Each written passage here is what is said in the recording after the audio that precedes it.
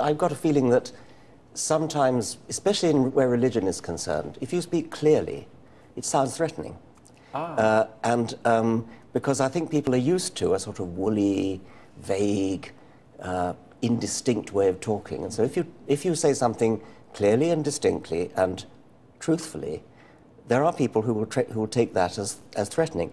Add to that the effect that everybody is so used to the idea that religion gets a free ride, that even a very mild criticism of religion is actually heard as though it was strong. And it's not even, I'm going to jump in, it's not even, whether you want to or not, it's not even a mild criticism, as I've encountered, because I've seen now myself called strident, and all the words I've seen applied to Richard, and it's not even a criticism. If you just question, that's even amazing. If you just ask a question, but could it be that this didn't happen?